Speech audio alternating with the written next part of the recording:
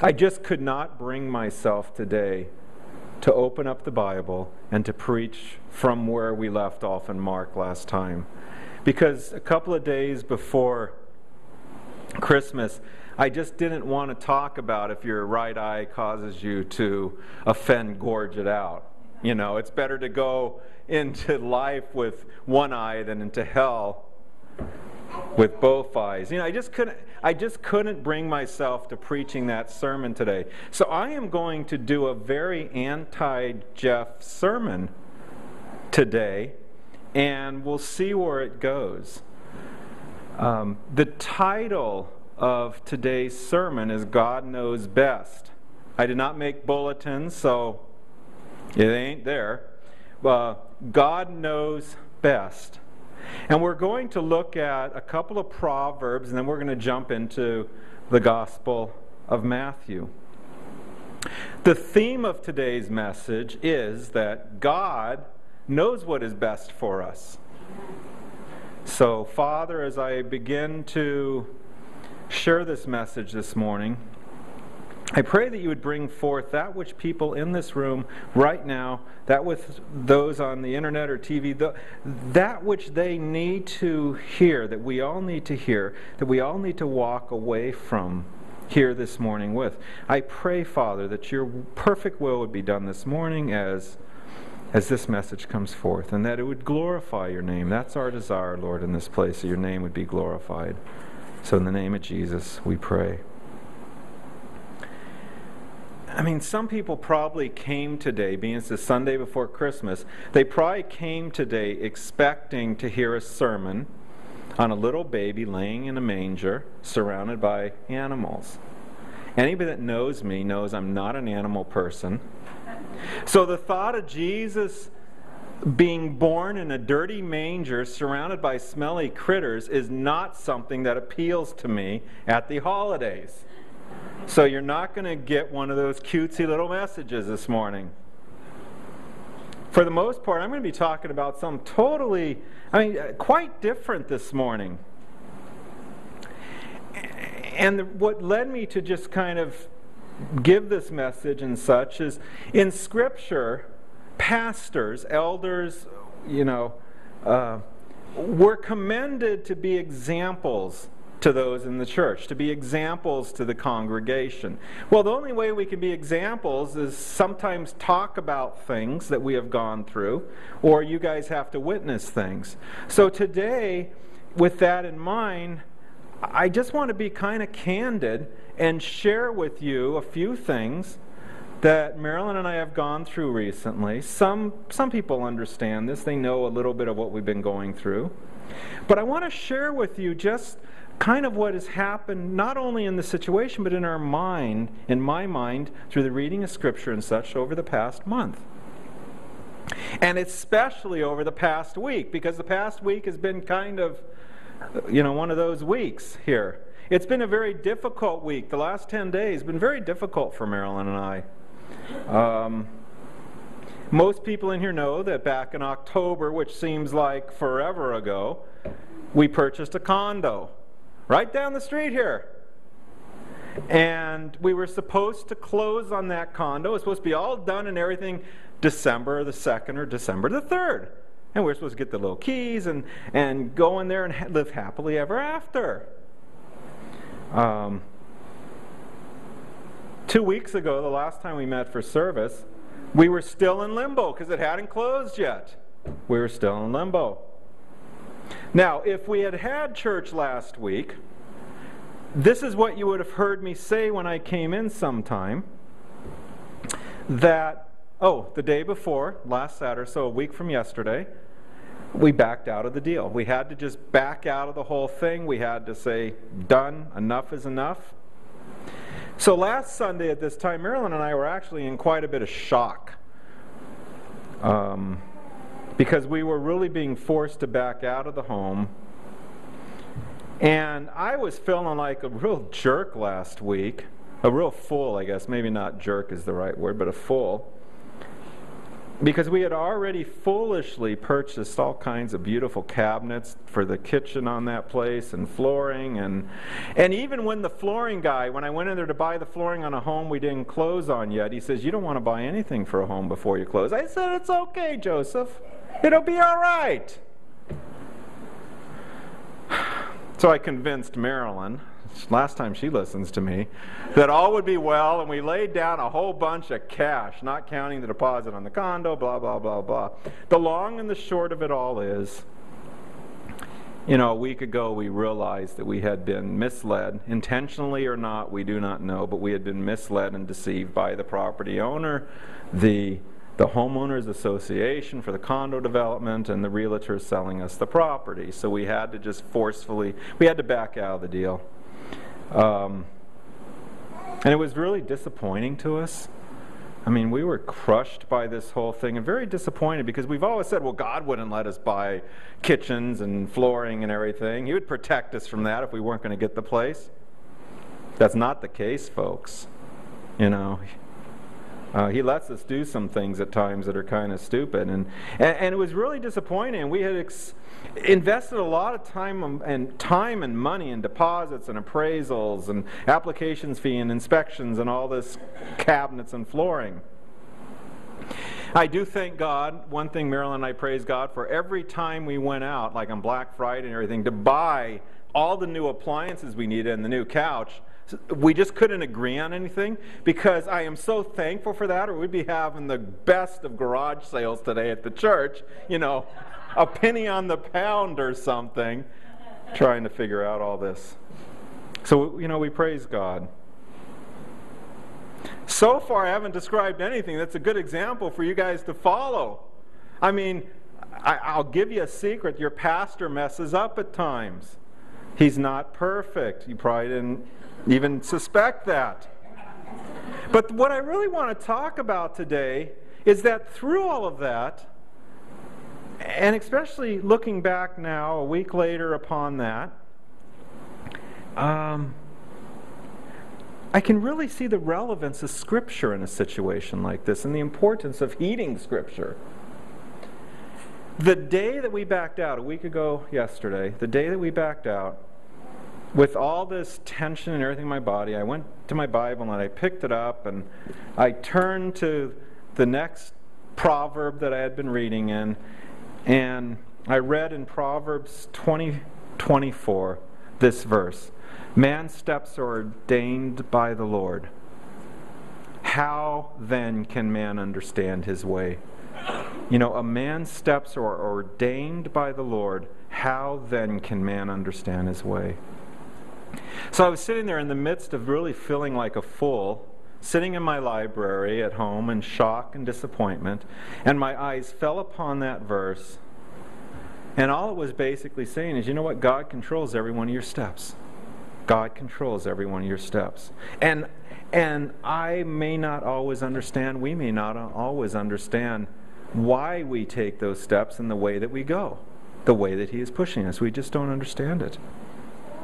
I mean, after backing out on that condo purchase, after doing that stupid pre-close shopping I had done, sitting there in my disappointment, I found all kinds of comfort in this one verse, that my steps are ordained, they are controlled, dictated, directed by God. I mean, I just found so much comfort in that.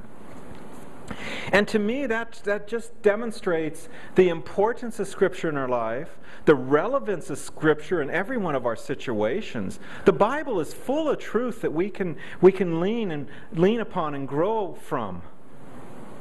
I mean, what this verse was telling me a week ago was that God was still in control.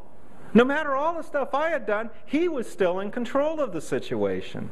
He had led us to buy the condo we had, and He had watched me buy all these cabinets and flooring that we would never install in a place that we were in the place that we were moving into. I mean, and He ordained all of that, Scripture tells me, from heaven. And I may not understand it, but I'll tell you what, sitting there reading that verse, the Spirit of God just comforted me in the fact that God is sovereign. The sovereignty of God is a very comfortable feeling at times, that even when things seem chaotic to us, He's got it all under control. Now, I read that verse and I knew that it had all happened for a reason at that point. It was a reason unknown to me and a reason I may never know. I may never fully understand. And you know what? At that moment, I was okay with that because I was finding comfort in Scripture, knowing God was sovereign, knowing He was directing my steps. You know, what is it? Marilyn and I talked. Maybe God's trying to teach Marilyn and I something. Maybe God was using Marilyn and I as willing participants to teach the homeowner, the seller something, or the homeowners association, or the insurance company, or someone else all along the way. Maybe God was using the situation in that way. We don't know. But what we do know is He was directing, He was ordaining our steps. Why all that happened is no longer important to me. Because I'm reminded now and I remember that God is in control. I don't need to worry about all the details when He's in control. That morning I picked up a commentary, because I like to do that, on that little verse. And the commentator just basically said this. He says in there, we won't always know what is good for us, but God who controls the future knows. So I sat there reading that and I thought, you know what? God knows it was good for us to back out of this and put all this effort in. You know, I don't understand why, but He knew it was good for us. So I sat down my Bible that Saturday morning, fully confident that God was still in control, and I was sure glad He was. I mean, within a day or two, Marilyn and I were joking that the church was going to get some beautiful new carpet and hickory flooring out front, and all of this, and new cabinets in our kitchen area. As long as everybody likes brie, that's the color of the cabinets. But in fact, they're out back. So we started joking about it. By the time the Christmas party came, we were just kind of, feeling a bit more relaxed at our stupidness. But I'll tell you what, we're not going to get carpet in this church now. We're not going to get new cabinets, and we're not going to get hickory flooring. Because something kind of cool happened in the last week. Yesterday we purchased a different condo. And this one should have no issues because of the development and all this other stuff. And if it does have issues, I tell you right now, we're moving to Tahiti. The first condo, we did it, we just looked at it and we kept telling ourselves, Marilyn and I told ourselves all the time, with enough money and enough time, we can make this condo work. But we knew we'd never be happy with it because we couldn't even put our couch in it. We couldn't even put our living room set in that old condo. On Friday, as soon as we saw this condo that we purchased yesterday, on Friday, we walked out of there and we just looked at each other and says, this works and we do not have to do a single thing to it. And we just started, crying there with the realtor kind of thing. But we were a long way from everything. So immediately we just looked at our realtor and we said, please cancel the other 5 showings you had lined up today. We're going to put an offer in on this first one that you showed us. And after that offer was placed, and before it was accepted by the seller yesterday, we came home, and I sat down, and I picked up the Bible, and I read the next proverb, Proverb 24, that I was at. I want you to turn with me to Proverbs 24. And as you're turning, I just want to talk about the Proverbs a little. You always hear me say context, context, context. Well, you know what? The Proverbs are the one book we can take a little bit out of context. Because Proverbs are, in themselves, short, pithy sayings that convey kind of a general truth or advice. At the beginning of the book of Proverbs, the writer of those Proverbs, King Solomon, he says this at the beginning of the book of Proverbs, he tells us that the reason he wrote down these Proverbs is so that the reader would know wisdom and instruction, that they would know how to discern the sayings of understanding, that they would receive instruction in wise behavior, so on and so forth. So the Proverbs themselves lend themselves actually fairly well to a little of cherry picking. All right, most of Scripture doesn't, but the Proverbs are just that. Proverbs 24 is a bunch of little pithy sayings that have relevant truths that we can apply to our lives. So, in reading Proverbs 24 that day, and I'm going to just pick out this morning and just show you the train of thought that I came across that was very relevant to what we were going through. The first thing was verse 16. When I got to verse 16, it says, "For a righteous man falls 7 times and rises again, but the wicked stumble in the time of calamity." You know, after that first condo fell through and we kind of fell with it, I could have just laid there, licked my wounds a bit, sung "Poor, poor, pitiful me," let our whole world remain torn asunder, be filled with all kinds of garbage feelings. But instead, I remembered from the week before that God ordained my steps. And I found comfort in that. So what would we do? We would get up. We would get up. The one thing that first ordeal had convinced us of is that we should stop paying rent. You know? So we said, we're going to look at something else. So last Sunday was a snow day from church. So we sat down about noon, and by 5 o'clock in the evening at the internet, while it was snowing outside, we had a list of like 20 homes that we were going to go look at that would all work for us. But in Proverbs 24, there's another important truth. And since cherry picking is okay, I picked that truth. It's found in verse 6. "By wise guidance you will wage war, and in abundance of counselors there is victory." So, that's important. Anybody ever bought a home? It can be a battle at times. So I thought, okay, we're waging war here. What do we need? We need some wise counselors. You know, the first condo, we had no counselors. We just saw an ad, went to the seller's agent, and said, "Here, we'll pay full price. Give it to us." Wasn't a lot of counselors. So we learned from our mistake. So this time we called the woman who had sold our house in Manchester 5 years ago, and we said, "Okay, be our agent. Help us." We contacted the bank who needed to lend us money, and we said, "Be our help. Help us. We are looking for wise counsel." So we sent our list of 20 homes to each of them, and they did their magic thing, and within minutes I start getting emails from them saying, "Don't buy that one, take that one off the list, there are a lot of problems with that one's a short sale, that one's bank owned." One of the emails just said, "Run."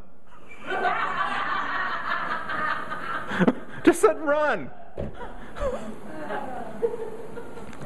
But isn't that what wise counselors are supposed to do? Is they are supposed to give us a bit of information that we don't know from just looking at a cursory, look at an internet ad. They've done some research, they know the developments, they do all that, and run.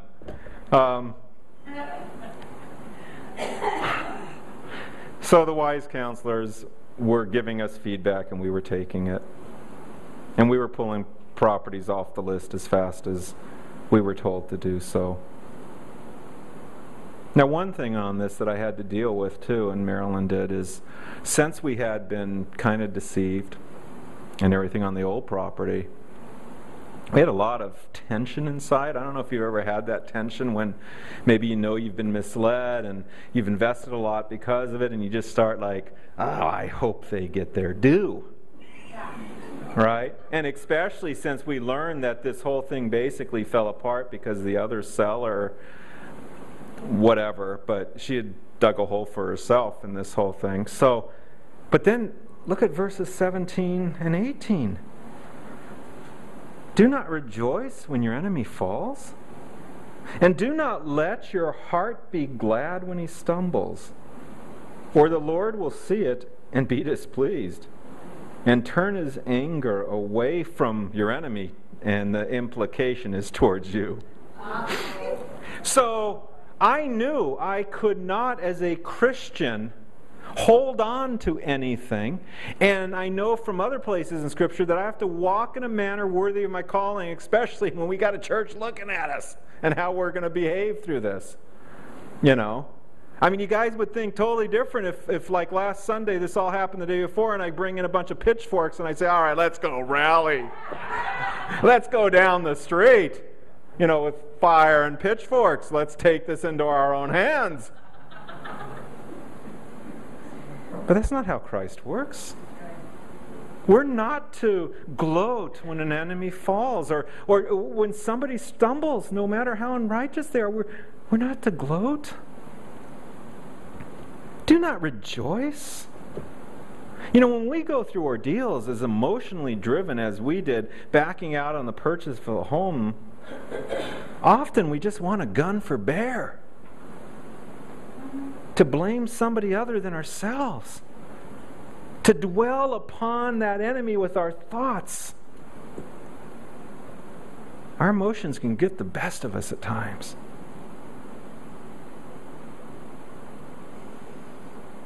But you know what? God wishes good on every man.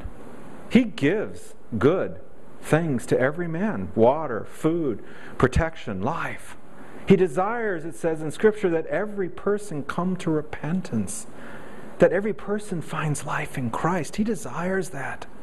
That should be my attitude too towards those that have misled me and hurt me. I mean, the Bible tells me to pray for my enemies and those who mistreat me wrongfully. That all goes back to that whole thing of God ordaining steps, trusting in His sovereignty. If I trust in His sovereignty, then I can go through life without holding on to all that garbage. Okay, that's the story. Now we jump ahead to Friday. Okay, Friday, remember, we had 5 or 6, I guess it was 6 homes lined up, 10 o'clock, man, boom, boom, boom, boom. Our realtor is this little pit bull regiment sort of type person. It's great. She's wonderful. Lines them all up. We get to the first one. We say, okay, we're buying it. We get, okay, she says, okay. We go up to Bedford to her office. We're sitting down there. We're writing out the offer, and she's typing away, and then she looks across the table at Marilyn and I, and she says, okay. The home is listed at this amount. How much do you want to make an offer of? Marilyn and I looked at each other. We looked at her and we says, give her $100 more than she's asking, but we would like the fridge if we can get it thrown in. The realtor, in shock, looked at me and said, no. No, you're not going to offer her more than she's asking?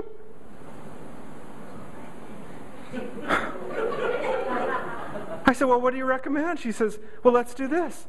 Let's ask for $5,000 less than she's asking, and let's also ask for $5,000 in closing fees, and then let's ask for the fridge.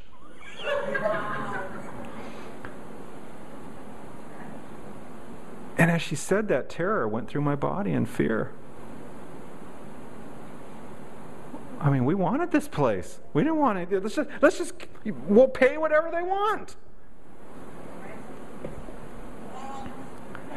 And the realtor looks at us and she says, you know what, because she has worked with us 5 years ago when we were moving to Nashua and never did buy. And she says, you know, you two are too trusting and too nice.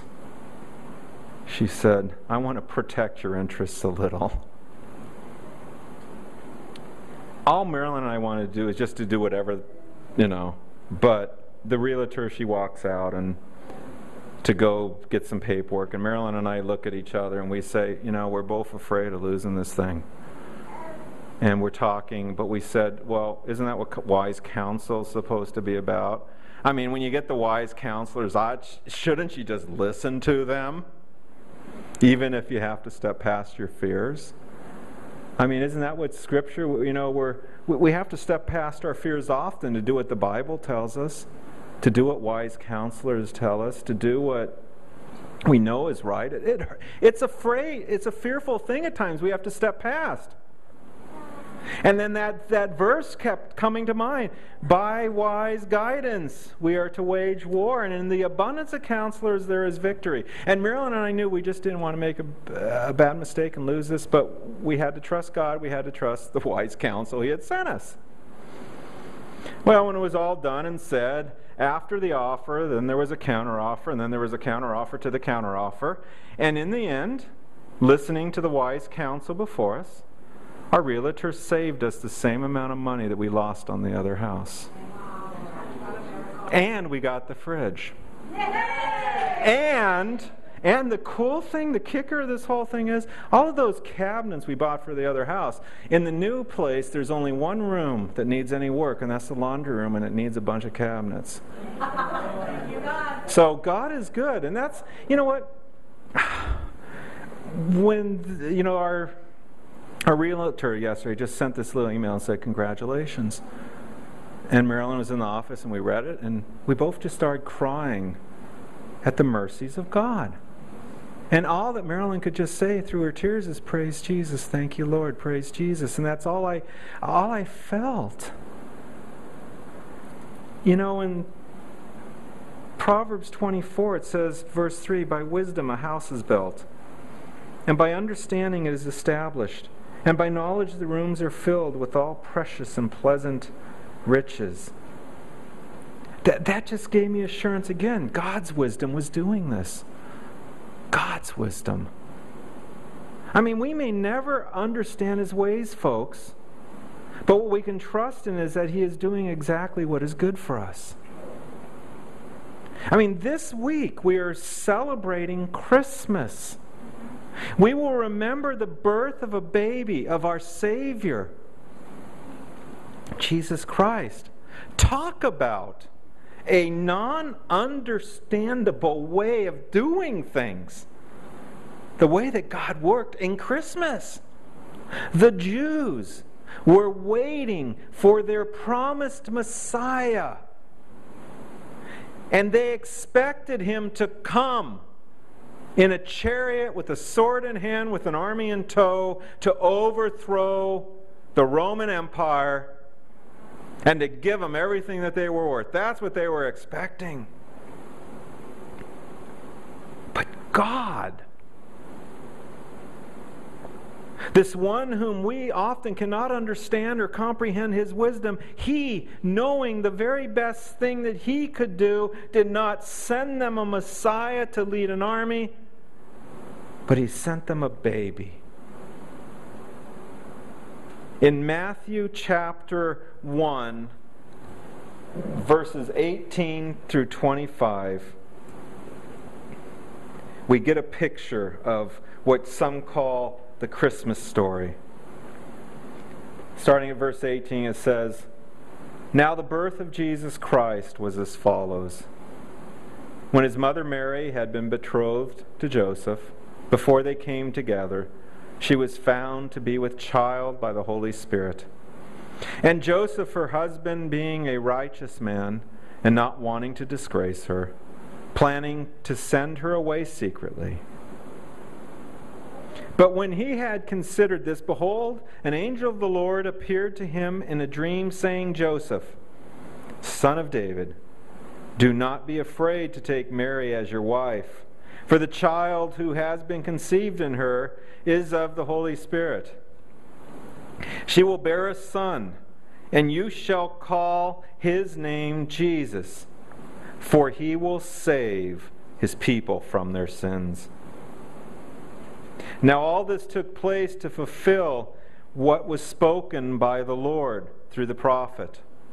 Behold, the virgin shall be with child and shall bear a son, and they shall call his name Emmanuel, which translated means God with us. And Joseph awoke from his dream and did as the angel of the Lord commanded him, and took Mary as his wife, but kept her a virgin until she gave birth to a son, and she called his name Jesus. We thought we needed this first condo, Marilyn and I and everything, and we put all of our work and all of our effort into it. But God knew we needed something else.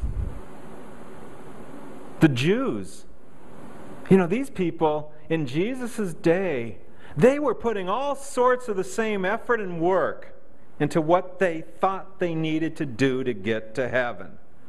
Keeping the law.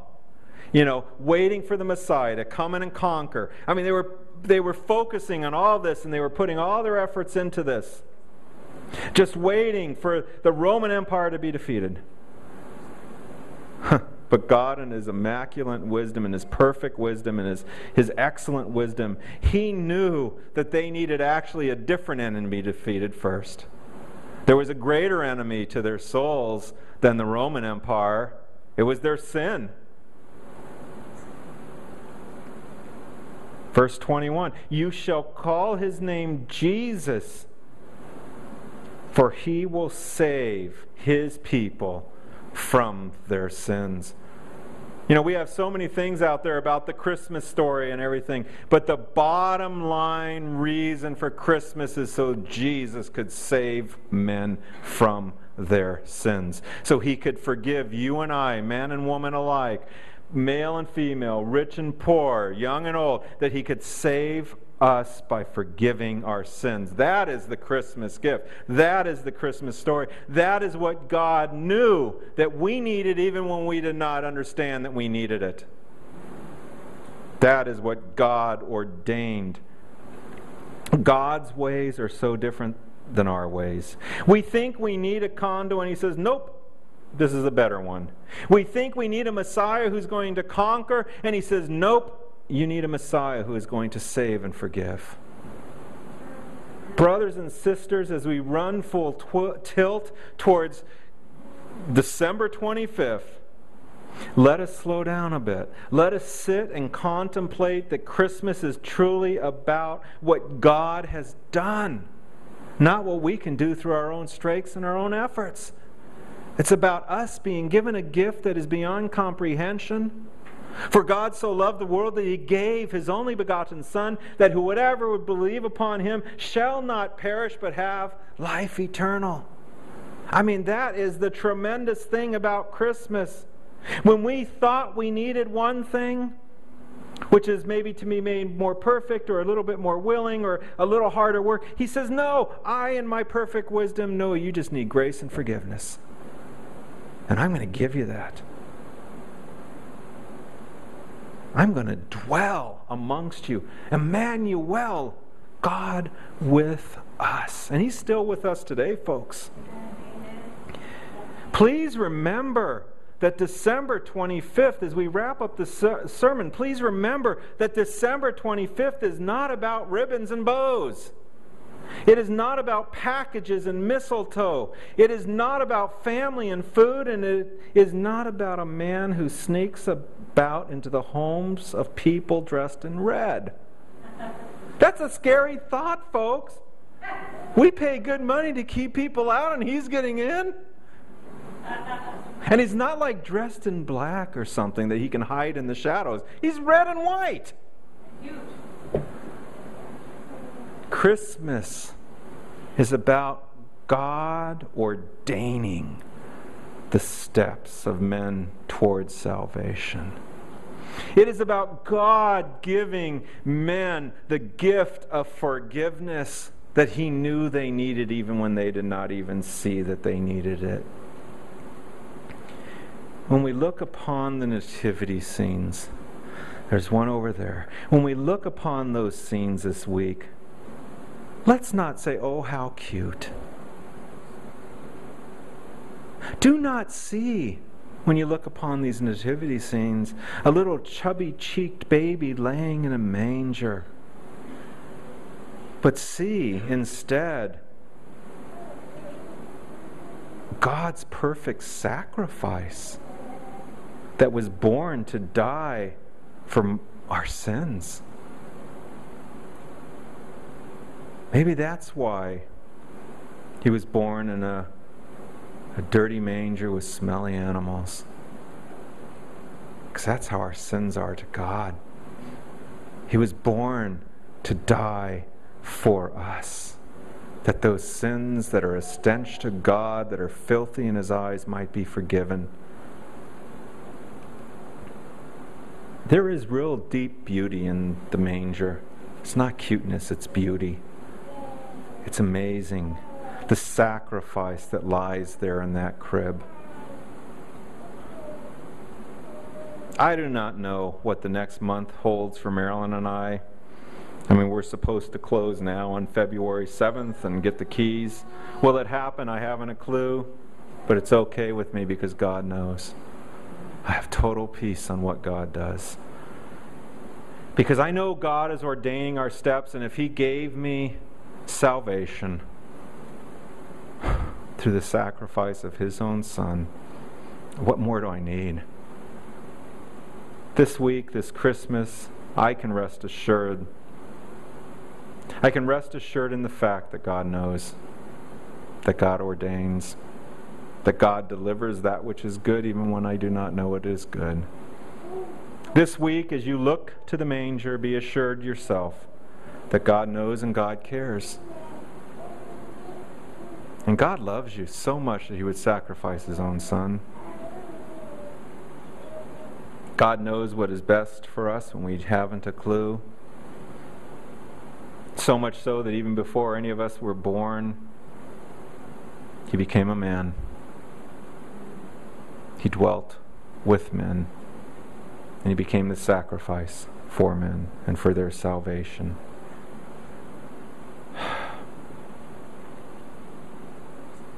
God offered Himself. He offered the sacrifice that through Jesus Christ brings forgiveness of sins to all who believe. And He did it just out of love. I mean, this year we're all, at Christmas time, so many of us are told to believe, Well, what are we told to believe? Well, the Bible would have us believe in Jesus. And let us believe upon Jesus this week in the midst of all the Christmas chaos. Know that He is the one who loves us and cares for us enough to die in our place, and that He is still in control. Let's pray. Father, we thank You for Your wisdom. We thank You for Your glory. We thank You that you became man, that You in the incarnation took on the flesh of man, that You might represent both God and man in the courtroom of justice, and that You Yourself would become the justifier of we who are in this room, who have repented of our sins and placed our faith in You. We are just so thankful for that. Lord, in the coming days, as we scurry about and do everything concerning last-minute plans for Christmas, let us not lose sight of the preciousness of this gift, of that sacrifice that lays in that manger. And we pray this in the name of Jesus Christ. Amen.